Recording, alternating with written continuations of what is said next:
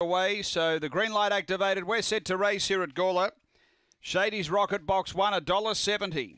Ready to go.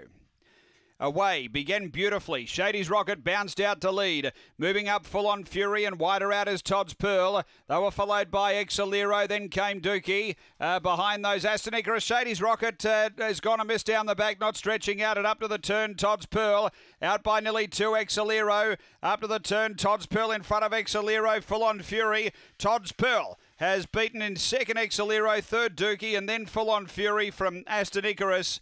And not finishing the race there, Shady's Rocket. Time is around 23:30. After the running of race number 3. And time here is in the 23:30 bracket. After the running of the third. Able to posse up and then take over. And has been too good in the run home. That is number 7, which is Todd's Pearl. Interim numbers coming through. It is 7, 2, 8 and 4. Interim numbers 7, 2, 8 and 4. 23:32 is the time.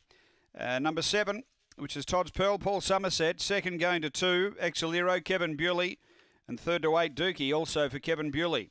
Interim numbers 7, 2, 8, 4 after race number 3 here at Gawler.